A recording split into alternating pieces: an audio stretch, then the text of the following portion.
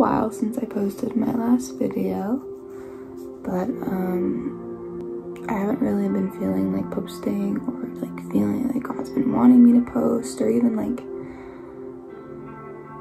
I know posting is an act of obedience within my relationship with God because it's something I'm uncomfortable with, but I was like, I don't really feel you, Lord, within this right now.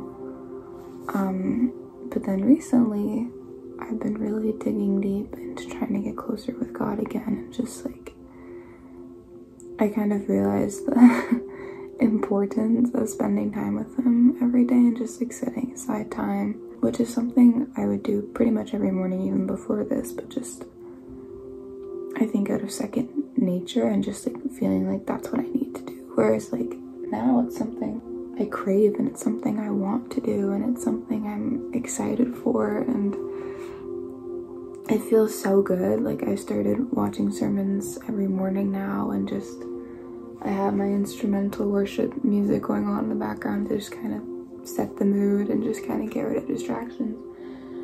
And it's been so nice, and I've just been craving Jesus more, and oh guys, God is so good. He's just so good, and I feel his presence even right now within this, because I didn't want to post right now. I felt Holy Spirit was like, you should make a video, and I was like, I want to get ready first. Like I look like I just woke up, because I pretty much did. But anyways, this is obedience. Yeah, I don't know. I just want to say that God is really good, because he really deserves all the glory. God has helped me through so much in my life, and he's brought me to a new place, which is so cool. I moved. I'm renting out a room from a really kind woman I've known for a lot of my life, and God's been helping me with finances and with work, and he's just provided for me time after time again, and he's so good. Yeah, and I just feel his hand within my life now more than I felt in a while, and it's just really cool to recognize God. And just, if I could encourage you to do one thing, it would be to just spend time with Jesus, but also figure out why in your life you need God. You know, figure out why you want to have a relationship with Jesus. Really figure out for yourself why you even have a relationship with Jesus. You know, why is it that you believe in God? What in your life do you feel like has made you become a Christian, or why do you even want to be a Christian? You know, what about you do you feel like you believe in God for, or just, I don't know. It's really helped me to really take a step back, because I grew up Christian, and I grew up with like being in Christian organizations, a Christian family, kind of whatever. I grew up going to church, so like that was just instilled in me from such a young age. But then very recently I was like, well, why am I a Christian? Because everything I was doing was just second nature, reading my Bible every day. Obviously it's good, and like I still got so much goodness from that and everything, like God is still so good, but I really wanted to like dig deep and just be like, why do I have a relationship with God? Like my own personal relationship. Why do I right now want to serve God? Why do I want to continue to allow him to use me? Why do I want to give my life to him and trust him with my life? And like, what about me now wants to be a Christian, if this is making sense? Because I think for a lot of us, it's just been like what we've been taught, and then we don't really make that personal choice when we're older. And I don't know, I don't know, I see it with the people around me. Everyone that I know has different upbringings and different cycles of their relationship with God, and that's completely okay, and really has been cool to see how God's worked in so many of the people's lives around me. But for me, it was really just a matter of like, why am I doing this? Like, am I being a Christian because my family was Christian? Am I being a Christian because the friends around me are Christian? Like, why do I want to serve God? And for me, that's really helped my relationship with God now, because I've come to the realization that I literally have basically no will to live if I do not have God. Which is hard to come to terms with, but truthfully, I don't want to live the life that I have if I don't have God. Because when I don't have Jesus, when I don't feel like I've been spending enough time, not even that, when I don't prioritize God in my life, everything else goes to complete crap. And I start to think back on the past of things that happened in my life, and I start to dwell on those things, and I start to get depressed, and I start to get really, really anxious. And everything in my life goes to crap. It's so bad. Like, I start to worry about everything, and I start to overthink everything, and I start to get so insecure, and the devil just has a field day with my life. And I hate feeling like that. I don't want to feel like that. I need Jesus. Every day I need Jesus. When I hit rock bottom 2 years ago, God was the one who brought me up from that. It was God, like Jesus, like it was him. I need God, and I want God, and God brings me so much joy and love and light into my life, and I'm such a better person when I have Jesus, and I'm so much happier, and he makes me feel loved and wanted, and I have purpose with God. And I mean, he created me, he created you, and I don't know, I think finding that reason for yourself is really important and can really help grow your relationship with God, and can really help you understand why you need God in your life, and why all of us in unison need God, because we all need him, every one of us, whether we realize it or not. Maybe you already figured out why you love God, or maybe you're just like, well, that's easy, like, I love God because he loves me, and like, he's so good, which is good too. But I don't know. I definitely think it's okay to question your faith, and it's normal to do that, and it's normal and it's okay to ask questions and to talk to God about it, and to talk to other people about it, because that's normal. And I think if your relationship with God is just perfect all the time, I'm confused, and I'd love to have a chat, because it's hard to have a relationship with God, and it's hard to make time for him in the midst of a busy schedule, or friendships, or relationships. It's hard to even prioritize God and put him first in your life, and to, you know, not idolize those around us or things around us more than we put God first. It's hard.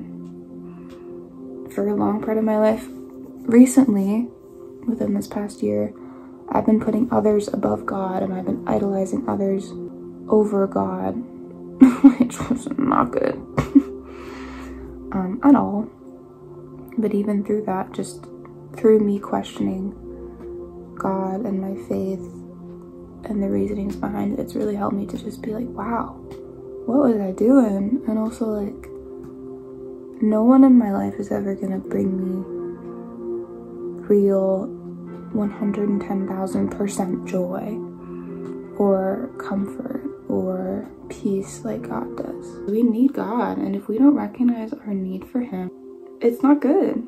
It's not good, because I think even when our lives are going so good, it's hard to really turn to God. And I've come to this mindset a few times where it's like, oh, I already read the Bible, like I already know the stories, like I don't have to read it again today because I read it yesterday, and like I already know everything that's gonna happen. Like, I'm just like thinking over the verses in my head. But it's like, God can literally use every single moment of your life to speak to you afresh, and to like reinstate things into your life if you just let him.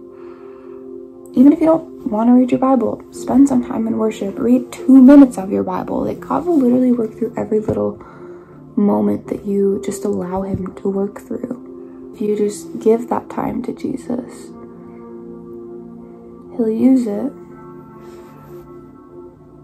because he loves you and he wants you. I mean, he wants a relationship with you, and he wants you to want a relationship with him, and to be willing to just let him move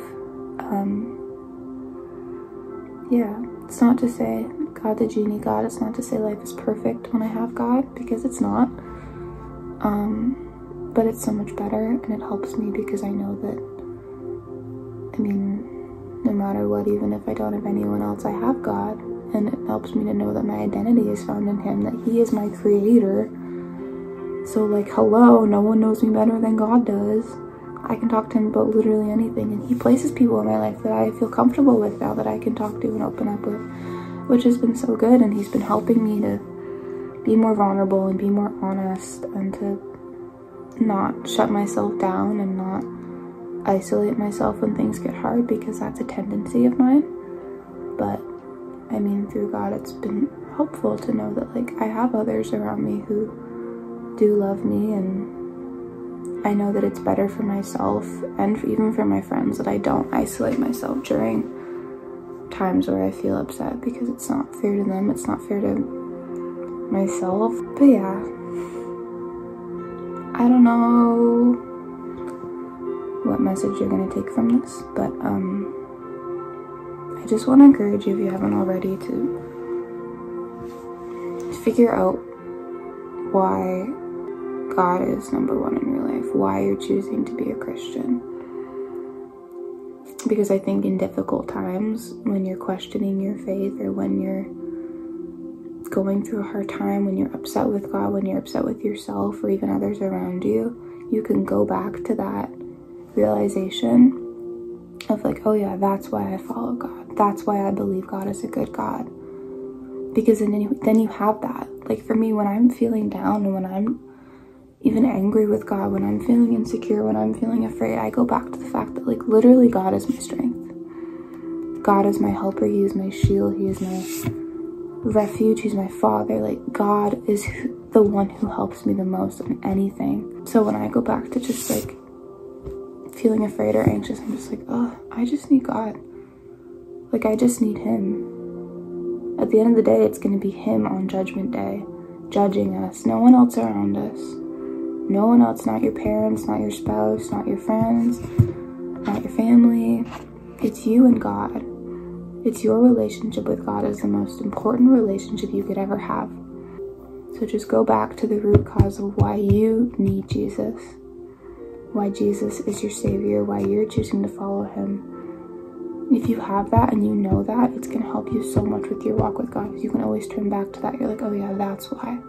And if you stumble and you need reminders, like that's going to help you.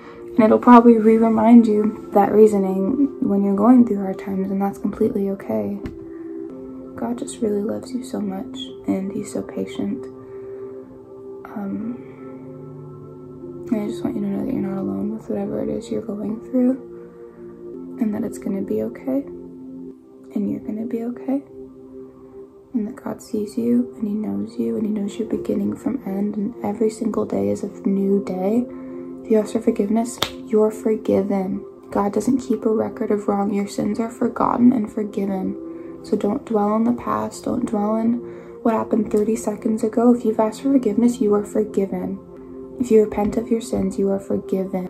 If you turn away from your sins, you are forgiven. If you fall back into your sins and you ask for forgiveness, you're forgiven. God is not like man. He does not hold grudges or keep, a record of wrong or waver in His trust for you. God isn't like that. God's love for us is so incomprehensible and so beautiful, but if you could just rest in the fact that God loves you and has forgiven you and literally just wants your heart, just wants a relationship with you, and is here to help you through every single aspect of your relationship, recognizing it's not going to be easy all the time. There is a devil who does hate you, and he does want the worst for you, but it's God who is stronger. The battle's already won. Like, prophesy, look in Revelation, like literally God's already won.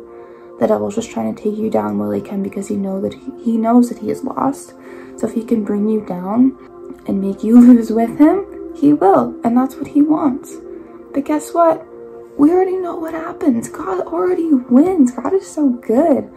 And man, just don't waste your life here on earth trying to please others. Don't waste it trying to achieve everything and get the most money you can and be the most popular, whatever it is. Like, guys, number one, it doesn't really matter that much at the end of the day. Number two, like, are you happy? Like, do you have God? Are you putting God first in your life? Are you being obedient to God? Like, do you feel satisfied? Because I didn't. And I came to the realization that I need God. I need him. I'm so unhappy without Jesus. Like, he literally, he's so good, guys. So I want to just encourage you to spend time with God today. And really just pray and ask him even to just reveal to you why he's important in your life and why he is someone that you need. Yeah. I don't know, it's just helped me a lot. And if it can help you, awesome. And if you've already done that, awesome. But yeah, God's just so good. And I really hope that you have realized that. And if you haven't, gosh, perfect time is right now. Finish this, go click off this video, go spend some time with Jesus, okay? He loves you so much. I hope you really have a wonderful rest of your day. I hope you just know without a shadow of a doubt that God loves you no matter what. Even if you can't love yourself, know that you are loved by God. Because God doesn't lie. And it says in the Bible so many times, God loves us. He loves you and he created you. And he has a purpose for your life. And your purpose could align with the dreams that you personally have. Because God also knows your heart and he places dreams and people and plans in your life. And you can still be used by God wherever you are. You can still be a light for God wherever you are. But just give your life to God and trust him and do it again every day. It's a choice. It's not easy, but it is worth it. And God helps us through every single bit of our relationship with him. So yeah, just go spend time with Jesus if you can. Talk to him. Even if you're busy right now, you can still pray in your brain, in your mind. Yeah, God loves you so much. I hope you have a wonderful rest of your day. Yeah. Thanks for listening. Go spend time with God, okay? Okay.